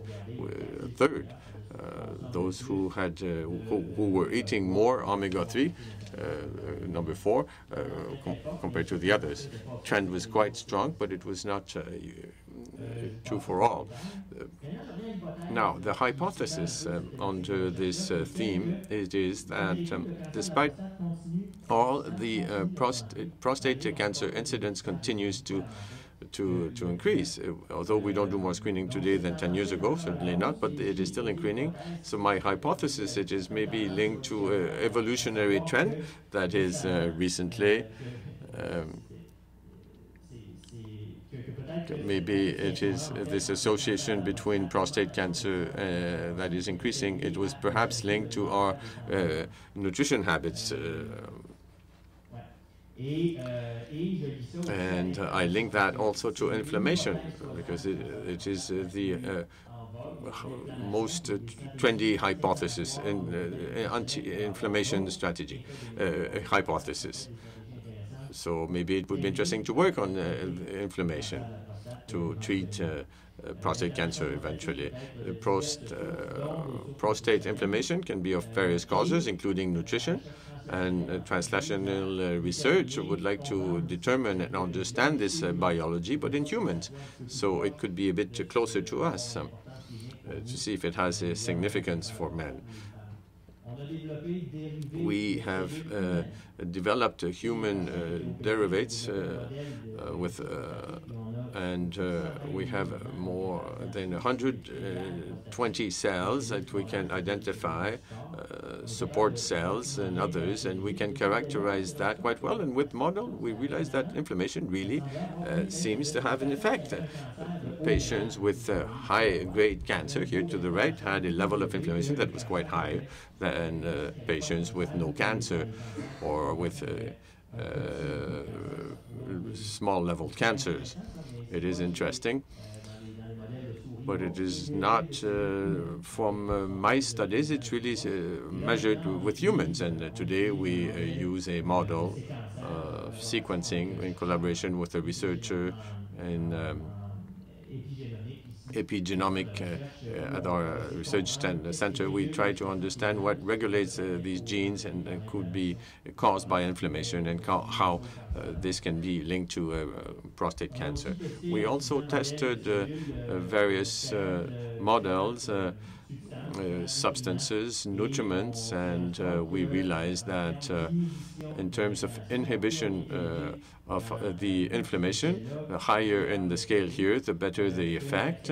And the capsaicin had an interesting effect, gingerol a bit less, resveratrol was not so, because sometimes we had an effect that increased the inflammation, but fish oil had a strong protective effect against the generation of inflammation with this artificial model that we created. That's interesting. It's another perspective. So now we have a randomized test with patients for some years now, and it gives randomly dietary fat intervention or dutasteride, and what are the signals, positive signals that are interesting to us. And we examined, in fact, the data, a part of the data at the beginning of the study, and we saw that our hypothesis makes sense, because the EPA rate was inversely linked to the progression of the cancer, of a small cancer, to a higher stage from 6 to 7, inverted relation, a bit of instability in the model because it was a small sampling. But this relation seems to make sense, and we were quite happy to publish that in a prestigious journal. We have another randomized test now funded, and it will start very soon for men with aggressive prostate cancer, and which have decided to make an ablation, and we will randomly give a supplement in omega-3 and placebo to see the effects it may have on the prostate itself, on prostate cancer after removal, and also quality of life, because as Mr. Paget has said, it is very important, and it is very important to us. So maybe it could be a strategy that could improve the quality of life. Now, I'm almost finished with my time, but anyway, I had been asked to give also an overview of the role of exercise in prostate cancer. So if we are not too sure regarding nutrition in terms of its effect on human health and in prostate cancer in particular, well, it is even more uncertain with respect to the effect of exercise on cancer. However, some things do appear quite clearly. We don't need to be an epidemiologist to know that. Why exercise will be good for you? Well, it has no negative effect. Only if you exaggerate and you haven't done exercise too much. It happened to me a little while ago. I thought I could play soccer like when I was 25, and it wasn't the case. But generally, it has only positive effects. And the more you do in moderate moderate intensity, the better it'll be for you. Regarding cancer, well, it has mainly effect on the quality of life. That's what we're observing more and more.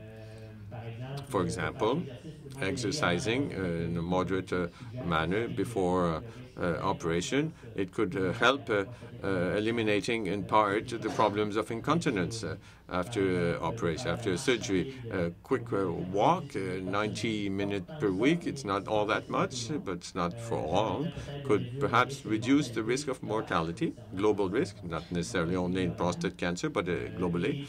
And moderate exercise, a bit more here, 3 hours per week. There's a multiplication of these studies that show clearly a protective effect on health in general. It increases the endurance of the heart and increases longevity. And there are various mechanisms, biological mechanisms that are slowly being demonstrated that could explain the benefits of exercise. Inflammation, another important element, because inflammation, in fact, is a question that is something that that is at stake in numerous other situations. So inflammation is part of the whole process. And with respect to men with prostate cancer, it's a bit more controversial because we have less studies, but there are many studies still showing that you are going to improve the quality of life with exercise. For those undergoing treatment, for example, if you take hormonal therapy for prostate cancer, for example, and if you follow an exercise program supervised by physiotherapists, it's always a bit complex. Well, it is shown that there will be an improvement of your quality of life with certain parameters that we have here. But it's still controversial because other studies, other trials, sometimes smaller, because they are complex to carry out these studies, but other trials observe no significant effects. No protection really observed sometimes with respect to quality of life. But still, it is one of the important mechanisms whereby we could modify our behavior and our life habits, nutrition, sexual habits, but also exercise. And we have had the pleasure of seeing one of our projects funded, and I'm one of the epidemiologists here who worked a lot with that project with other colleagues from our centers, Dr. Bayrati and Meyer, and also Dr. Franco from McGill. And this study uses the Procure network to put into place this protocol, and is made for men with a first diagnosis, and we often receive emails. Be careful, gentlemen, it is only for men who has had a first negative biopsy on which they show there was no cancer. Unfortunately, there's a risk, 15 to 20%, that there will have been, that there might have been a cancer that has not been shown in the tests. So we have biomarkers here. We want to see what biomarkers will be associated prospectively with the resurgence of a cancer. So we want to have 3,000 men in this study. It is a study in which it is very easy to participate because it needs only a few hours at a given point in time. The patients who or propose this study are very happy to participate, and they know that maybe they will participate to something for the generations to come, because it is a very difficult clinical situation. So I invite you to participate in it. It is thanks to the network set up by Procure. So in conclusion, it's quite general, perhaps, but that's about what we can say right now. You should eat well and do moderate physical activity on a regular basis. It can certainly improve your quality of life and could probably diminish the risk of prostate cancer, whether before diagnosis or during the treatment. So thank you very much for your attention. And I would like to thank all my collaborators at the CHU Hospital, in team with Dr. Lacombe and our other colleagues and urologists. Thank you very much.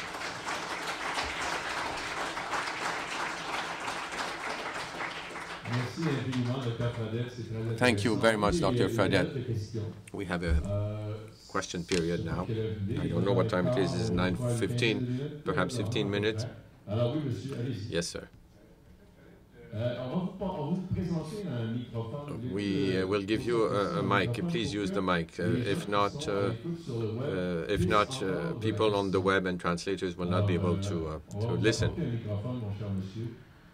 Désolé du délai. Microphone is coming. Allez-y. Et vous comprendrez qu'on ne vous mettra pas à caméra si vous posez We, une question, on va garder We won't put the camera on you. We want your interventions to remain confidential.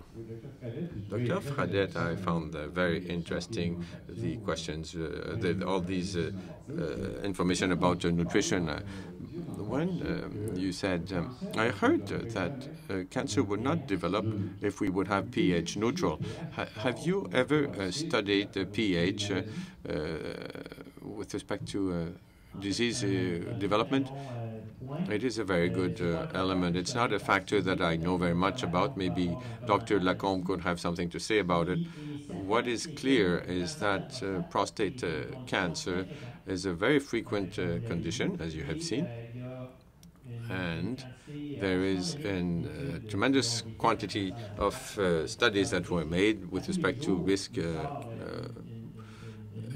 possibilities, and every day we have new articles indicating, showing a new biomarkers. So yes, maybe, but it is clearly not something something that we have studied in the clinic.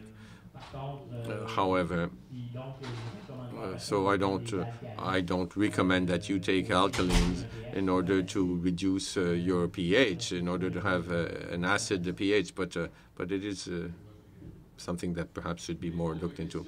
Any other question?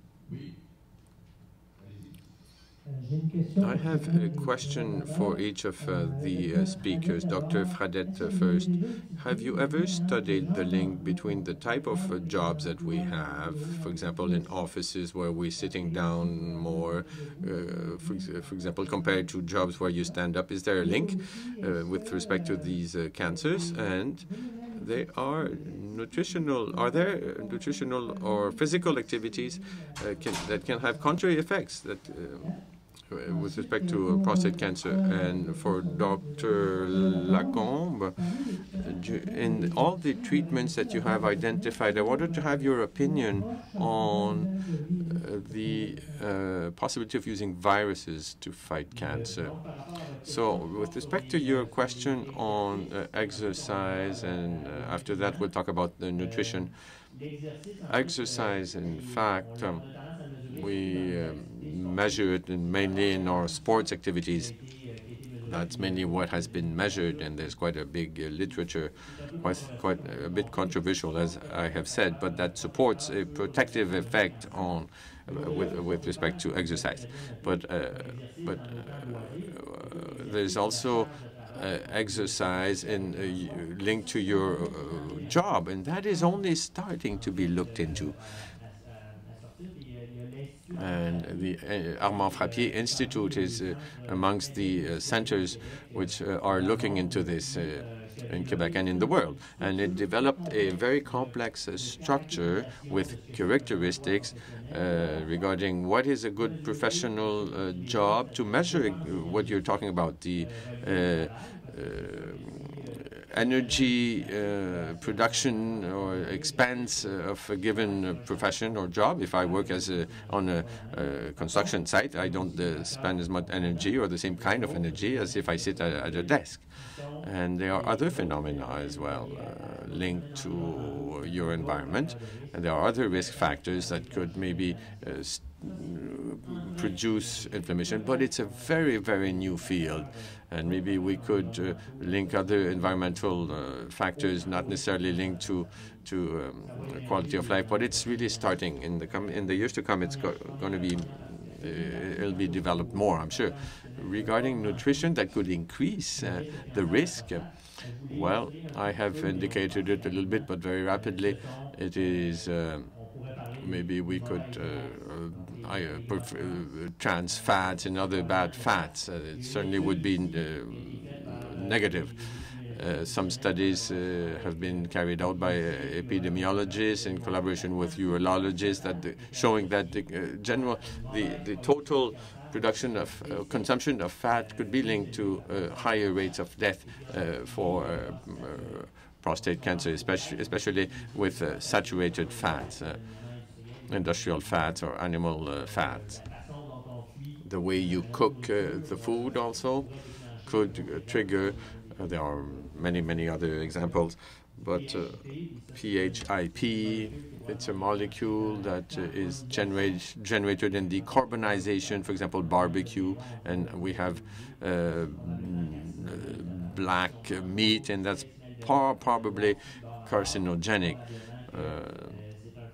So that's probably increasing your risk factor. Is it a cause, absolute cause for prostate cancer? Probably not, but it's strong enough for it to be considered a cause among others. Viruses. Now, here at the Hôtel Dieu, we don't have any study using viruses, but it's possible that in other centers in North America that they do use viruses. I'm not aware of that, though. But to use vaccines, it is something that is starting to be looked into, and we have used it. There are studies in the U.S. that were made, anti-tumor vaccine. So we were using proteins to create a vaccine that would fight the cancer. It's been studied here. We made studies, a vaccine for prostate cancer, but it was negative. So it's been researched. Maybe there are studies, antivirus, but not in our center, and not that I know elsewhere in Canada or the U.S. Other question? Web question. I was operated in May for prostatectomy. I take 5 milligram of a drug, but I see no result with respect to erectile dysfunction. I see no result. Should I continue, in your opinion, to use these drugs? The erectile dysfunction after such a treatment, be it after prostatectomy, is a very frequent condition, and sometimes it can take a little while, weeks, months, and in some cases, some patients say that their sexual function improve years after that. So no, you shouldn't lose any faith, but there are some evidences of average quality that say that maybe this drug could improve the quality of your erections, but it's quite costly. There's no clear answer. Yes, good evening for Dr. Lacombe. Why can we not remove the prostate if we have metastasis? Why can we not do that? You know, usually in medicine, we have to have had evidences that if we do something, we would change the evolution of the disease. For men with metastatic cancers, no study has shown that the fact of removing only the prostate would be sufficient to improve your quality of life and your survival expectation, because possibly at the time of the diagnosis there were other diseases. So if we have no evidence in good studies that it will change the prognosis of the patient in general, this option is not looked into. So since there is no evidence with what you have just mentioned that were described in the studies, that's why it's not a treatment that is looked into, whether it is a prostatectomy or radiation. The other aspect also is that it is more and more clear today that we have a multiplicity of treatments, and these treatments globally, systemically speaking, are very efficient. They function well, and we talked about it today. We talked about various drugs today. Partners of Procure, we thank them again, and they work well, these drugs. So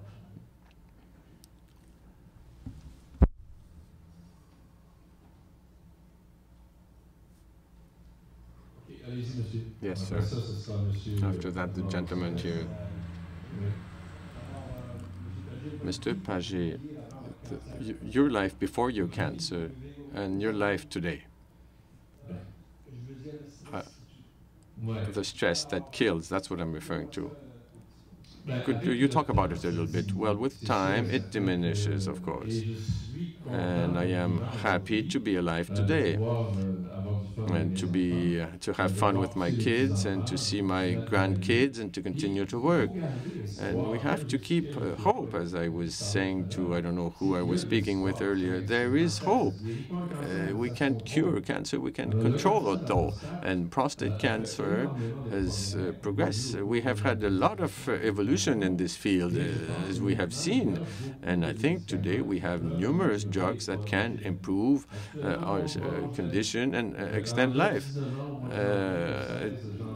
In January, it'll be 19 years since I was diagnosed, and I continue. I have faith. And with time, I don't know if you have been operated or if you will be operated, but with time, the stress diminishes. And, you know, well, after a while, we say, I have a normal life. I've had a normal sexual life for many years, and I often say, Jacques Duval says often, it was before the prostatic orgasm exists. We don't talk about it very much, and it was extraordinary. But still, there is a big stress. I still think I don't think about it as often as in the past, but it is part of my life. I have learned to live with it. I hope it answers your question. Thank you. What do you think about the various opinions regarding the evolution of PSA? There is another result of the task force that says it's not important, but when my PSA changes, well, it bothers me. Well, you know, in the various organizations, what you are referring to is with respect to screening, what the task force recommends is that we shouldn't do any screening anymore. What I tried to present earlier is that we see that there are many studies that don't have the same data. The American study was negative in terms of screening. The European study was rather positive. So I think that the position of the College of Physicians in Quebec was balanced. It said it is something we should consider, but we have to select the populations, and there are advantages with the screening and sometimes disadvantages. There can be some complications, and it is in speaking with the patients that we may end up with the appropriate answer for everyone. So in medicine, it's not often black or white. There's a lot of gray, and there's a lot of gray in prostate cancer.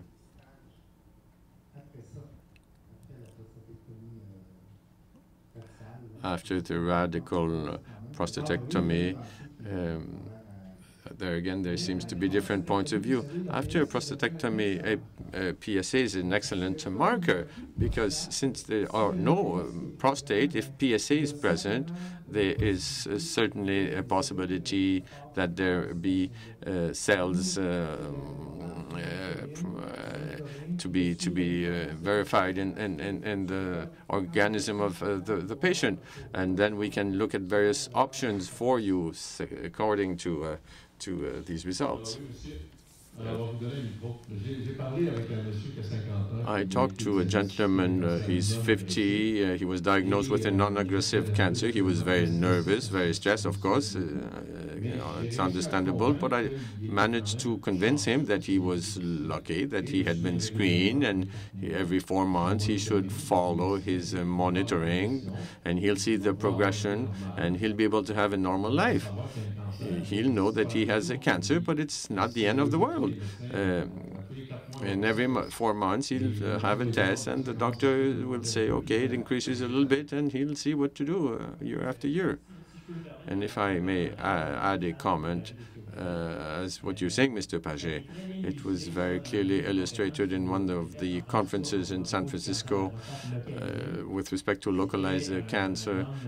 We had a religious man who had said that for him, the prostate cancer diagnosis in a way had shown him the sense of what life could be for him, because for him to live with cancer, he was enjoying more the moment and everything around him, the family, etc., what was important for him in life, because what is absurd is that we all know we're going to die, and second thing is that we pay taxes. But this absurdity, if we are aware of this reality, which is death at the end of our life, well, we will be more conscious of the quality of the moment, and we'll be perhaps more alive every day. And that's the message of hope, is really that we have to be able to take advantage of the moment. Often, every morning when I get up, I think maybe it's the last day of my life. What am I going to do fun today? So this is the attitude that I think we should have. And as Dr. Fredat has said, of course, we'll all die. We'll all die. It's clear. Death is part of life. Yes, sir. We're talking about PSA earlier. I was just operated. I say to people around me, do your PSA, do your rectal touch. Screening is important. We shouldn't wait to have the symptoms. You should be screened regularly at any age. That's why I'm not a scientist, but you say that a PSA is not good. But that's how I was detected, plus genetics, etc. But I don't know what to say to the others, because I speak about it with the others. I talked about it to my friends, to my brother, to everyone around me. Well, you know, my goal this evening was to show the general view. I encourage screening, and when men come to me, if they don't want to have a PSA, okay, but I'm going to suggest it. So what I wanted to say here this evening, there are questions. Everything is not clear. I personally think screening is good, but there are various recommendations. The task force is not in favor, but I certainly favor it. Something is quite clear, and we see that a bit too much in Quebec. We don't see that so much in the US, but that's why it has such an impact. And in the US, because screening is done there in a more discriminate matter, less adapted to each patient, because the majority of people here in the room are interested by prostate cancer personally, or because it's in the family, and this fear will translate into, well, I want to do everything to avoid having this cancer. But there's a category of people that will shut their eyes and will say, well, I don't want to know if I do have a possibility of cancer that will shorten my life. I prefer not to know about it and just to continue my life and live as usual. And it's another way to take advantage of their life. So that's why the best recommendation is talk about it with your physician. He will ask questions, and they will define if it's pertinent for you or not. And if for you, you really want to know, well, the answer is clear. You should have a screening of your PSA, unfortunately. Contrary to what is happening in the US, where there is maybe too much PSA with not enough precision. That's why the study was negative, it was negative in the U.S. and positive in Europe. In Quebec, in fact, we don't do it enough, because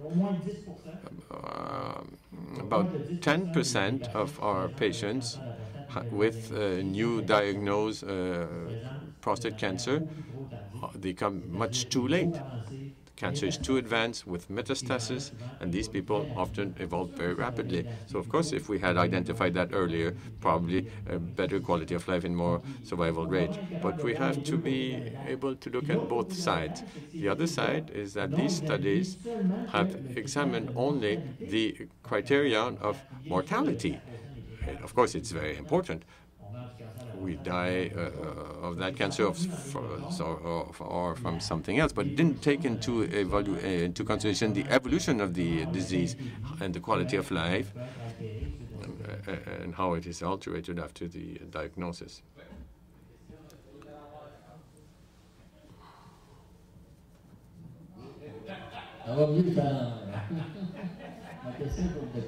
Question for Dr. Lacombe.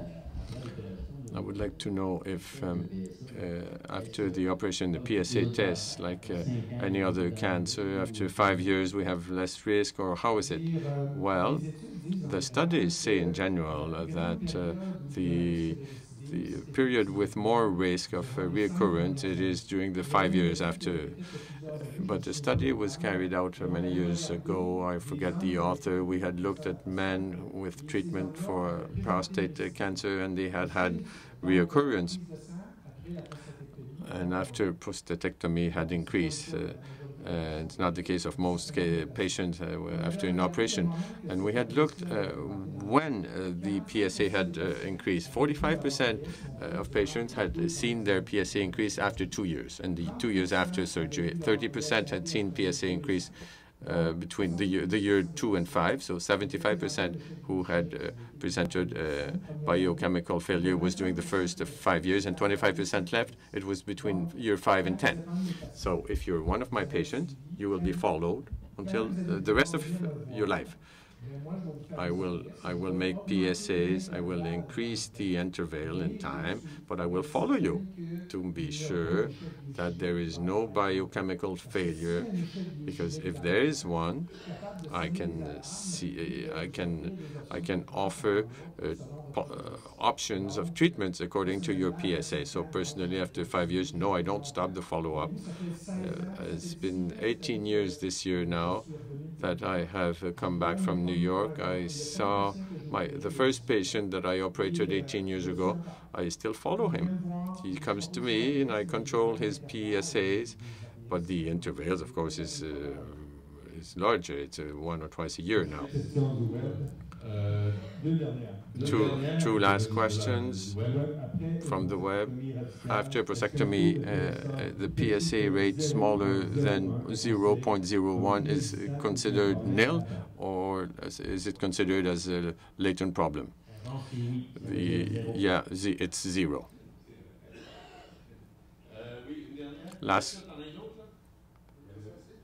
Last question. Yes, sir. Short testimony. With respect to screening, more than 20 years ago, my father had prostate cancer. It wasn't screened with the methods of the time, and when they found it, it was metastatic, and I saw the evolution of his cancer, and I saw him die. When I was screened, I thought, I said, it's maybe not normal, but I said, I'm happy that I had been screened, and I was happy to know that I had been screened in time, and that it was only localized, and we could have an intervention, and we could solve it. So maybe I'm not normal, but how many years now? It's been only 1 year, but still, it all goes well. You look well anyway. Thank you.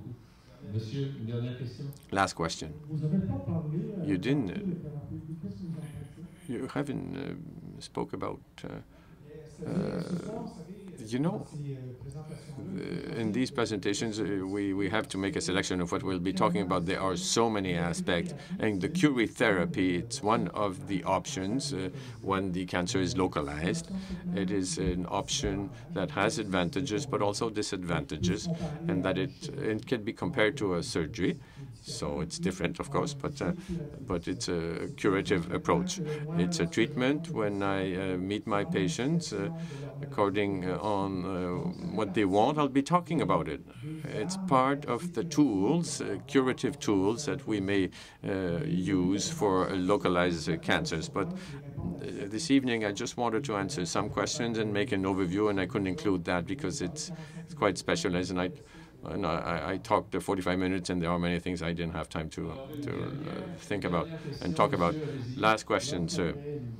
After a biopsy of a prostate, if I get told that I have a cancer, is it the same treatment for each person, or will it be discussed with my physician? No. It is important. According to the parameters, your PSA, your analysis, the type of your disease. You will be offered various therapeutical options. Maybe 4 options will be proposed to you, curative options or follow-up. So there are various alternatives there that will be proposed to you according to the diagnosis. So it's not one discussion for all. You'll have personal discussion with your physician according to your disease. So thank you very much, Dr. Fradette, Dr. Lacombe. Thank you to you all. If there are more questions, maybe you didn't want to ask a question, maybe it was too personal, we have a phone number that appears on the screen. It is toll free, and somebody will be phoning back. It's confidential. You don't have to give all your name. You can say, Peter's phoning. Could you please phone me back? I would have a question. We have nurses that are very qualified, can answer your question. And if it's beyond their competence, a doctor will phone back. We have numerous urologists on our board of directors. So thank you very much. We are small, but we have a big heart. Laurent and I, we have our bow tie. It's the first time we just launched this new program. We want this to become a symbol of fight against prostate cancer in Quebec. Your money will stay here. Administration fees are 13% at Procure. So every donation, every time you give $1.87 will be for the biobank or research or field work. Thank you very much again. If I summarize, Dr.